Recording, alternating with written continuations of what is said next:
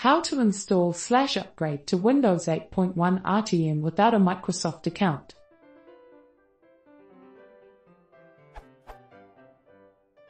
When I installed Windows 8, I deliberately chose not to use a Microsoft account to sign in. I like to keep things separate and just log on with a traditional local account. Any apps that require me to sign in with my live account will have to prompt me to sign in. Now, I just updated to 8.1, but towards the end of the setup process, I was asked to sign in with a Microsoft account or create one. Unlike when installing Windows 8, there didn't seem to be any option to skip that step, or otherwise close the sign-in prompt and continue to my updated Windows installation. At least not that I could find. This is particularly annoying when setting up computers for friends and family, whom I support. They may not have, or have any interest in getting, a Microsoft account, and I'm reluctant to use my own.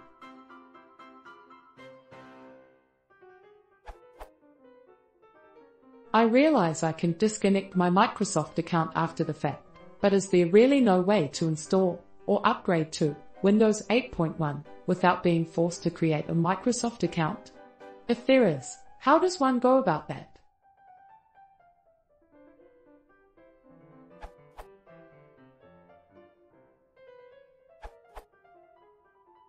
At the dialog to enter your online account data, click on the button to create a new account.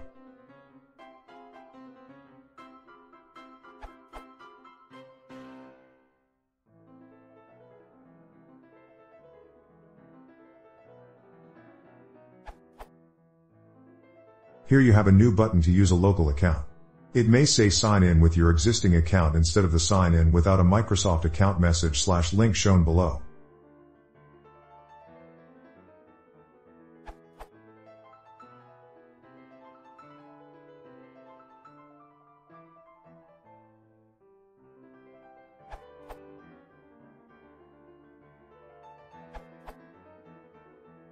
Method 1. Disconnect your internet connection before installing Windows 8.1, or after the first part of installation has finished.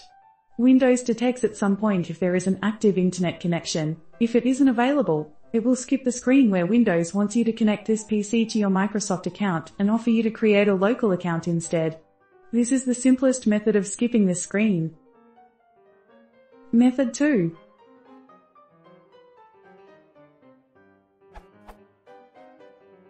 You can keep your internet connection enabled. When a screen called Connect this PC to your Microsoft account appears, it will ask you for email address and password for Outlook.com or similar Microsoft service. If you have one, you may put it in, or if you don't have it, or use Gmail instead, you have an option to create one. I suppose you want neither, otherwise you wouldn't be reading this, right?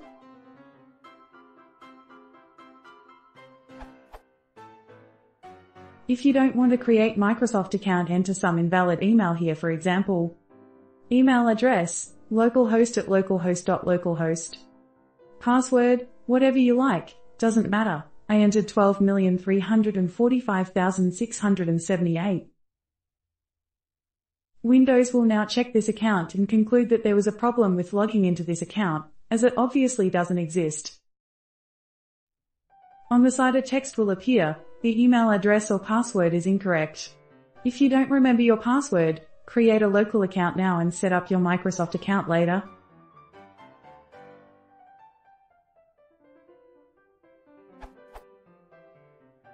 Source: this URL. Method 3. Click on Create New Account. Select Sign in without Microsoft account.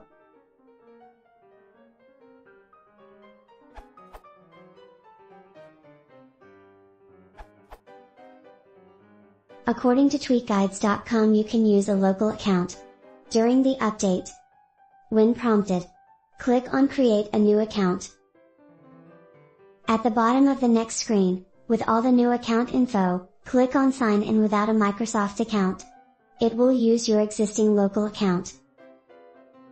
You don't need to disconnect the internet, set up a fake email, or remove the account later. The author berates Microsoft for deliberately hiding the option as an obvious attempt to trick users into using a Microsoft account. This URL